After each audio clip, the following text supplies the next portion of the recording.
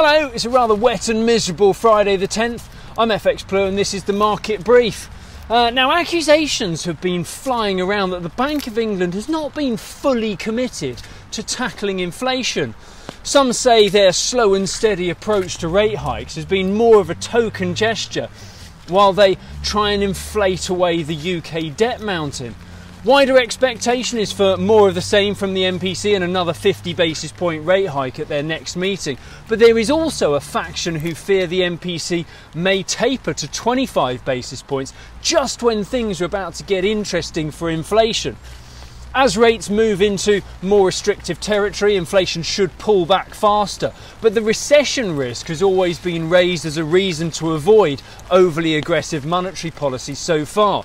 This morning, we had 0.3% growth reported for January, which provides more of a buffer with any recession. So if they do draw stumps now, it would rather lean into the theory that monetary policy has been focused on controlling inflation at an elevated level, making sure it doesn't run away from us, of course, but very much keeping it high for the benefit of the UK debt situation.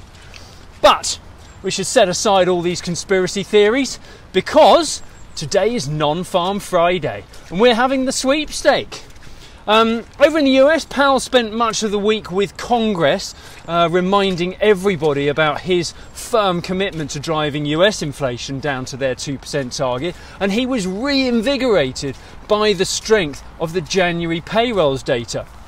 We had 517,000 new jobs last month against a conservative forecast of 185,000. This time around, forecasts have only raised a little to 205,000, and there has been a distinct lack of chatter in the market about it, which is no big surprise. I mean, who would want to make a call about it when everybody got it so horribly wrong last time?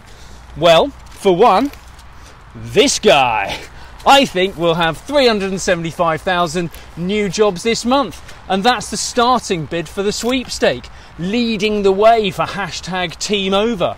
Now, a fun fact for you, #TeamOver has taken the top spot every time since March 2022. So think about that before you play along with a bearish bid. The data suggests the sweepstake is no place for negative Nellies. But you know the drill. Pop your bid in the comments below, please, and do tag some colleagues to play along too. Who doesn't like a bit of Friday bants in the office?